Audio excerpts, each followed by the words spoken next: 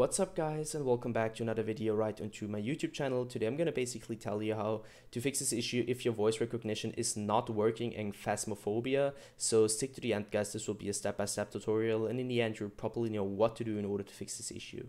Before we start right into the video, I just want to let you guys know that I would really appreciate it if you would just leave a like, a comment or a subscription right onto my YouTube channel. It would really make my day and help me out as a little YouTuber as I am. Especially subscribing would be such a big support for me guys. You would support my work here on YouTube a little bit, and I would be really thankful for that, and I'm gonna thank you for that. So anyways, I would just say let's get right started. So as the first step, I obviously want you to check your USB ports. So plug your mic out or your headset, I don't know where your mic is, and plug it in another USB port if you could possibly do that. As the next step, I want you to navigate to the bottom left corner of your screen, clicking onto settings.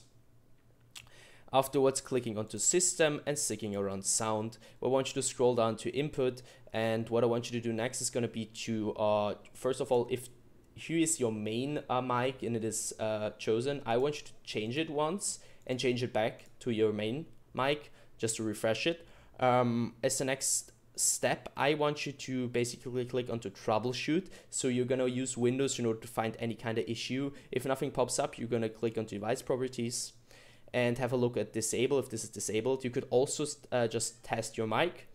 I can do that because I'm recording currently, so just do that for you. As the next step, go to additional device properties and have a look at device usage, where I want you to have a look at if this is enabled or not.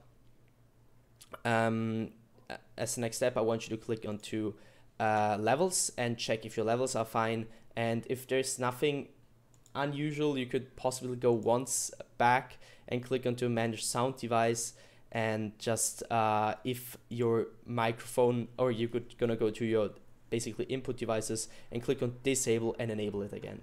Yeah guys, that's it for the video. I hope I could actually help you out with this one. If it was like that, just leave a like, a comment or a subscription.